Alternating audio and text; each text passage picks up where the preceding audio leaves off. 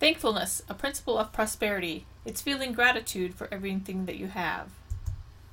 In the Bible, thankfulness is talked about, and it's given as an attitude that you should have all the time.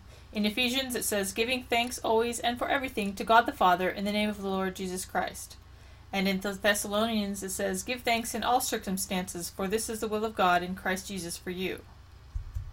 And Oprah Winfrey, she talks about thankfulness. So she says, be thankful for what you have, you'll end up having more. If you concentrate on what you don't have, you will never ever have enough.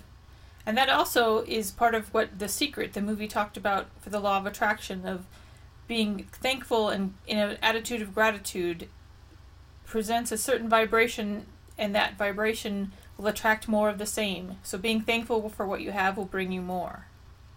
There's also a book called The Magic, and it goes through 30 days of exercises to practice being grateful for everything in your life.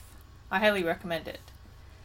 Thankfulness also is talked about by John Henry Jowett. Life without thankfulness is devoid of love and passion. Hope without thankfulness is lacking in fine perception. Faith without thankfulness lacks strength and fortitude. Every virtue divorced from thankfulness is maimed and limps along the spiritual road.